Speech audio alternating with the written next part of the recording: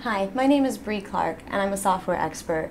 And today I'm going to show you how to add target lines in Microsoft Excel. Now in the spreadsheet I have open, I have a total, which is plotted in this graph, and I also have a target of 52,000 for each of these regions. Now, I'm going to click on the chart and then click in the plot area and expand this to add this new data series of target. So I'm just clicking and dragging on the corner to do that. Now when I do it, I now get a bar for every single region with that $52,000 target.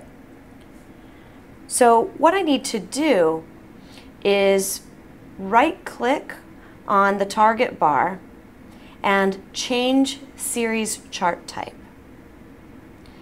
And here I'll click on combo on the left and tell it that the target should actually be a line style chart while leaving the totals clustered columns. When I click OK, now I have a target line and I can see that that target has been exceeded by every region. My name is Brie Clark, I'm a software expert, and I just showed you how to add a target line in an Excel chart.